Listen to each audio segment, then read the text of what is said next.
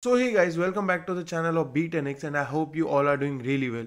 And today I'm really excited to show you that how you can create cinematic AI videos with Pika Labs. So before starting the video, I just want you to know that if you are interested in AI tools, we have an AI tools workshop that is just available for 9 rupees. You can check that out. The link is in the description and more details are there ahead in the video, and let's continue the video.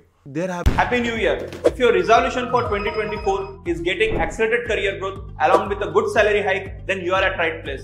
If you want to do the same, you should be learning ChatGPT and AI tools and how you can integrate them for your own advantage. Been some incredible innovations with the tools, and the result we are getting are kind of borderline cinematics. So let's hop into the first step. In order to get a cinematic result is to input a cinematic image, and for images I'd like to use Mid-Journey. I feel like it produces the best results at this point. So I'll not tell every nitty-gritty detail about how I create an image using Mid-Journey.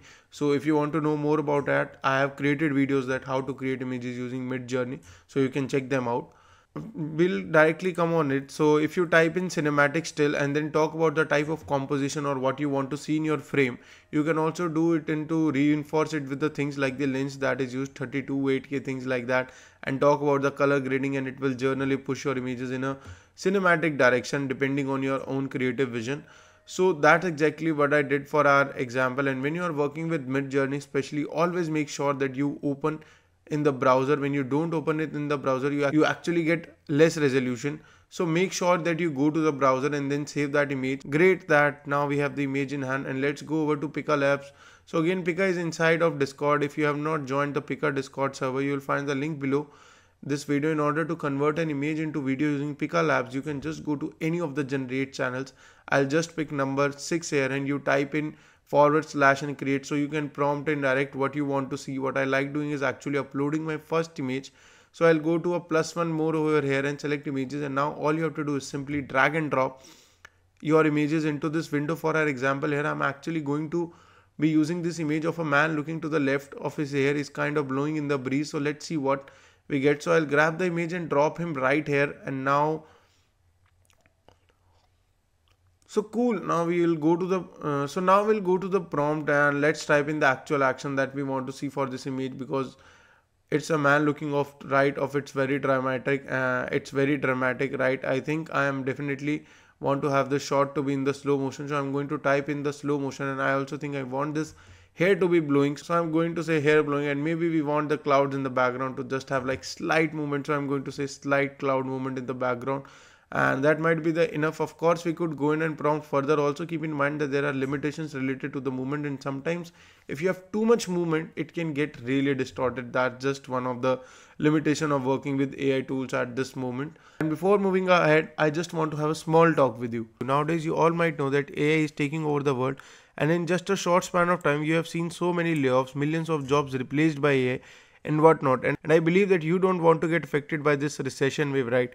Well, I can assure you that an AI won't replace you, but the person using AI will surely. So if you want to save your job and become irreplaceable in your career, join our 3-hour AI tools workshop, in which we'll teach you about the best AI tools to upskill yourself, increase your productivity, and also enhance your career. Make your future secure with us. Join our workshop by clicking the link below in the description. Now let's continue the video, guys. So in addition to the actual movement that we want to see, we also can prompt in a few other things. So for example, we could change the frames per second. If we did -fps, we could type in a number, but by default it gives us 24 frames per second, which is the frames per second needed to create film. So that's totally fine. We don't have to type in anything there. Now also you can direct camera movements, and that's very important because it allows you to essentially be a cinematographer creating your scenes here. So in order to do that, you type in dash cameras, and you can start to add in multiple commands, and I'll put a list of commands below this video. But for example, I think I want the camera to pan to the right, so I'm going to type in the pen.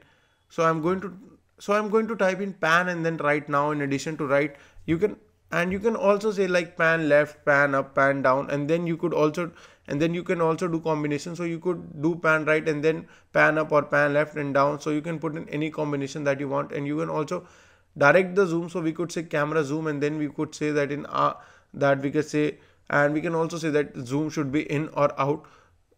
and it's completely up to you. And then you will be have the ability to rotate as well, as so you can type in camera rotate, and then you can say clockwise, counterclockwise, anti-clockwise. You can also do many other things, and in order to do that for our specific use cases here, I'll say camera pan right.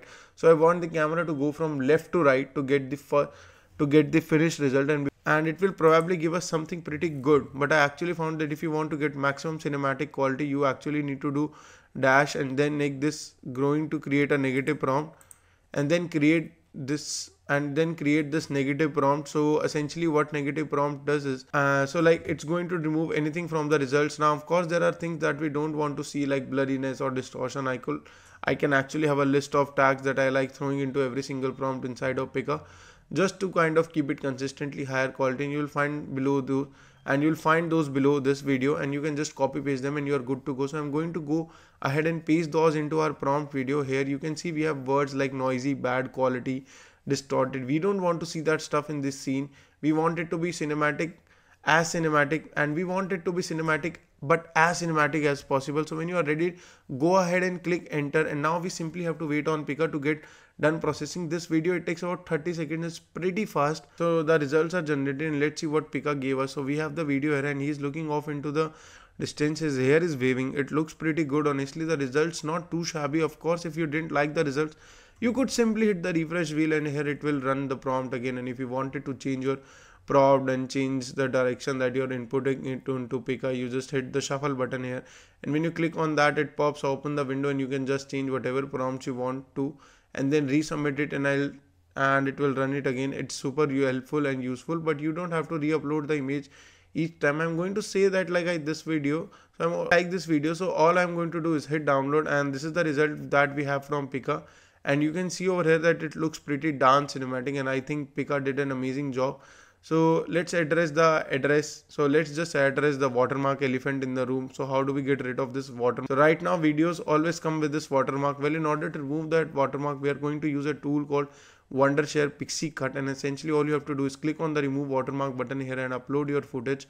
So we'll go ahead and drag and drop our footage that we downloaded from Pickup, and whenever it pops up here, you'll see that you have essentially a brush, and we can just brush over the Pika Labs text. Like this tool absolutely perfect 100 of the time. No, and when you're done with that, you can go to remove objects. Now it does cost money to use this tool, see, so you don't necessarily have to go through this step. I'm going to show you how to extract maximum cinematic quality, and if you decide to leave with the watermark, that is also your choice. But guys, this is how you can produce videos using Pika Labs. But guys, this is how you can produce cinematic quality videos using Pika Labs. And guys, that is it for this video. So if you like the video, don't forget to leave a like. Also drop a comment if you have any doubts, and also don't forget to subscribe Be10x, and do remember that we have an AI tools workshop that is just available for 9 rupees. Do check that out, and I'll see you in the next video.